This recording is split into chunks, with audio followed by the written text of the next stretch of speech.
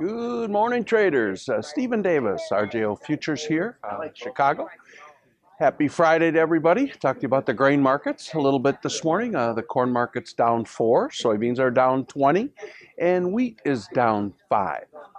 Corn market, very good demand-driven corn market here. The USDA announcing a very nice sales of U.S. corn to Egypt this morning. So it just continues, and I think it's going to continue here. Our selling of corn to the world. Mexico's buying a lot of U.S. corn. You got Egypt in here buying a corn this morning. So a very good demand-driven story in corn. Perhaps corn is going to hold these higher levels going into the planting season, and then some type of snafu in planting this spring could bring corn to a higher trading range.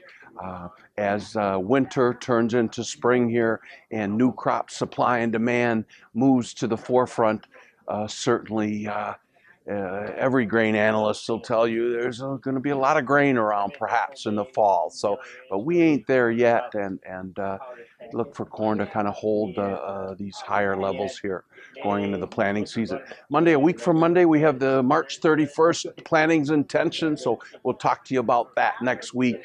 Early reports of acres going into soybeans at the expense of corn.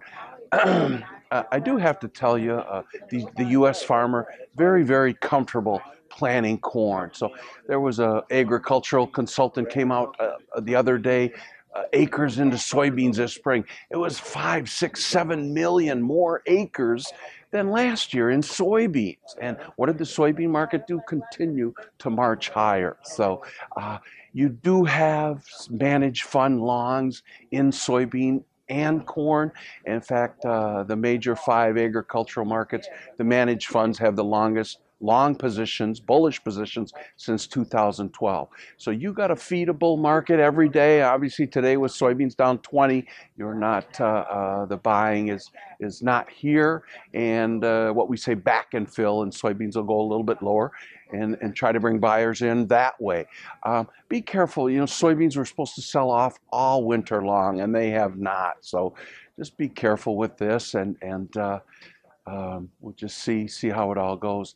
The wheat market has rallied from $6 to $7, and just truly political and emotional fashion. And we gapped higher on March 3rd and never looked back. So certainly, if we've got problems planting corn this spring, perhaps corn can trade the same way. So, you know, the newspapers this week commenting on breakfast commodities, how they're all higher, coffee, wheat, and keep in mind we don't trade according to headlines in the newspapers, but it is very good information, and certainly these grain markets are candidates for the next bull market, barring some type of weather snafu here in the northern hemisphere. So we'll talk to you next week about this very important March 31st plantings report at the end of the month. And great day and great day trading. Thank you.